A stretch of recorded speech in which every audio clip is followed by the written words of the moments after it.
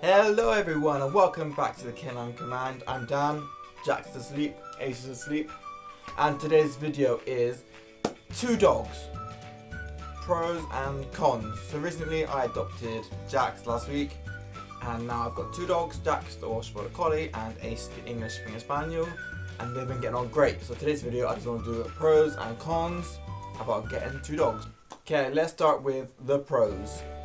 Having 2 dogs, your dogs will play with each other. They'll burn so much excess energy, it'll be great. When we go out for a walk, we go out for like an hour, 2 hours, we come back, they still have energy to burn.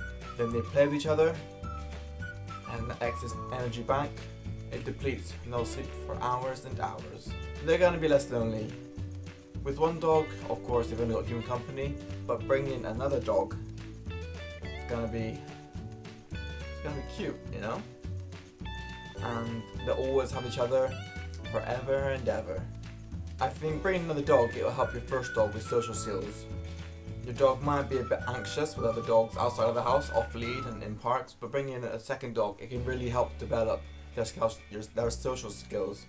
And both dogs will grow up again, adapting to the other dog, and they'll become more, adapting to the outside world, and it'll just become a lot easier.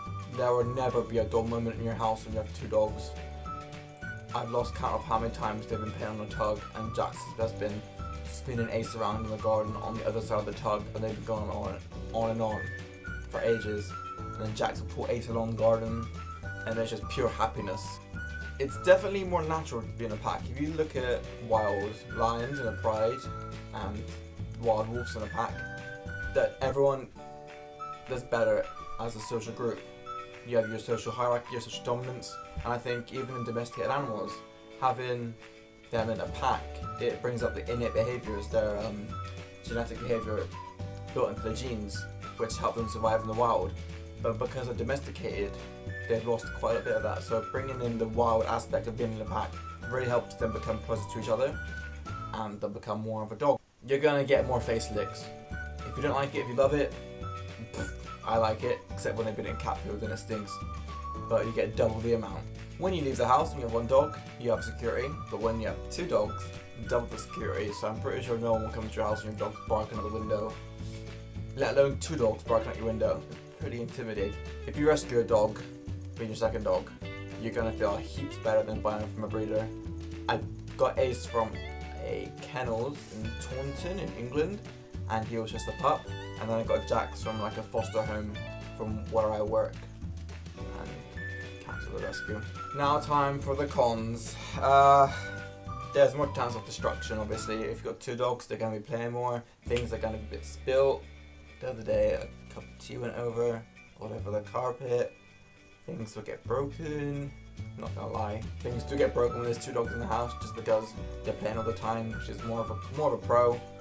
There's also a con to come along with it. Double the poop, double the money, double the food, double the vet bills, double the responsibility, double the insurance, and twice the responsibility. Of course, if you get 1 dog, that's responsibility, but if you get a second dog, more responsibility.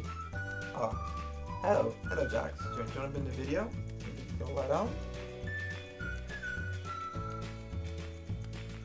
Can I carry on?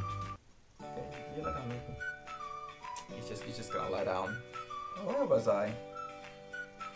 Oh yeah, another con. If you get a second dog and your first dog is quite anxious about the dogs, you may want to try and arrange a meet before the second dog comes into the first dog's house, because the first dog will see their house as their territory, and getting another dog into the house to maybe invading their personal space, and the first dog will react quite bad to the second dog, and there will be no hope in the future of both dogs bonding.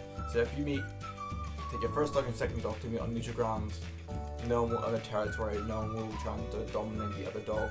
It'll be nice and peaceful, and then you can decide whether you want your second dog in the house or not with you, just depending on how your first dog has reacted. Last but not least, double the fur. Of course, you get a second dog, you're gonna get double the fur everywhere, unless you get one of those genetically modified non-molting dogs. But what's the fun in that? Alright guys, that is it for the video. I hope you enjoyed it. Please give it a like, comment, subscribe for more content, and I've got a big list of what videos I'm going to be doing this month or next month. See, it's the end of July. I was going to make some liver cake this weekend for Friday next weekend, and I'll definitely document how I make that. Alright guys, thanks for listening. Bye!